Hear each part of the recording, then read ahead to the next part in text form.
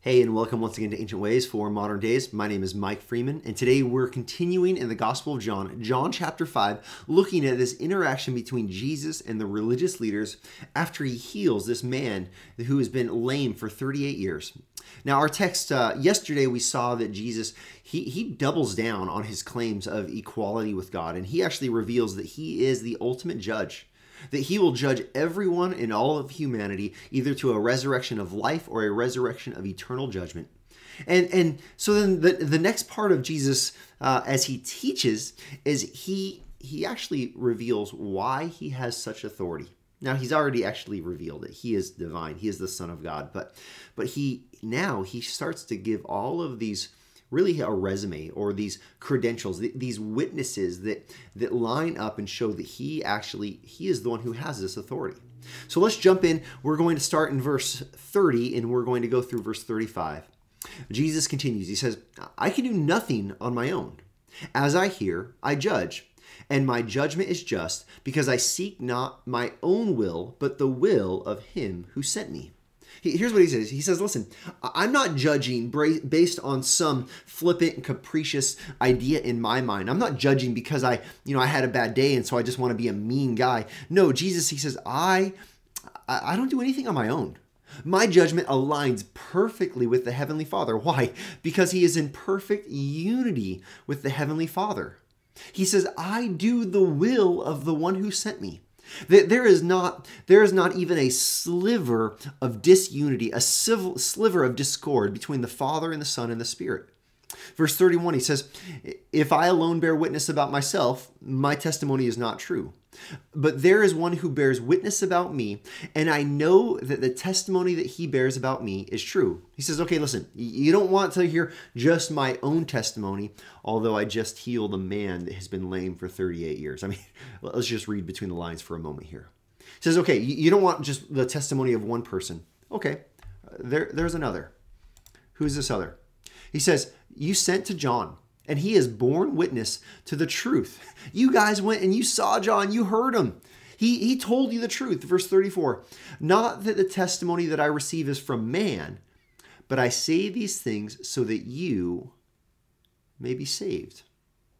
He, John, was a burning and shining lamp, and you were willing to rejoice for a while in his light." He says, listen, you guys went to John. You heard his testimony.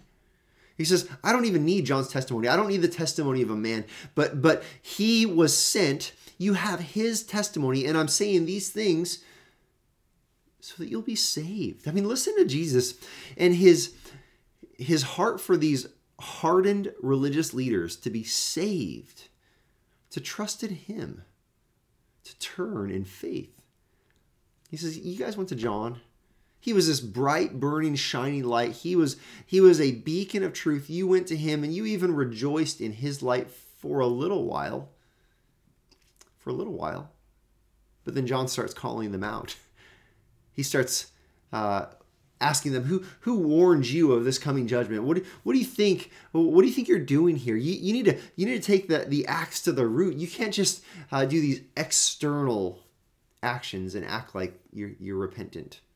You rejoiced in his light for a little while, but you're not ultimately trusting in the word of the witness that pointed to me.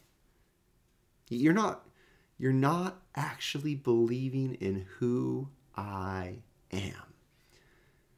This is so powerful. This is so important.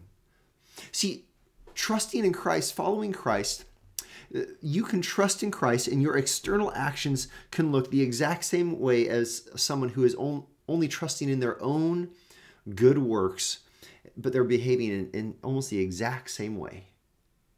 See, Jesus, he's reminding us that we have to believe in this testimony, not just have these external actions, not just do good things, but believe that Christ is the Savior.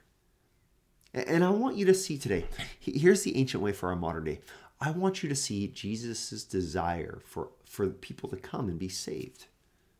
I want you to see his desire for you to turn away from your self-righteousness to turn away from reliance on your good works, to turn away from your reliance on your moral judgment and your moral superiority, to turn away from anything in and of yourself where you say, well, look at how good I am, to turn away from all that. Trust the testimony of John. More importantly, trust the testimony of Jesus in who he is and what he has done.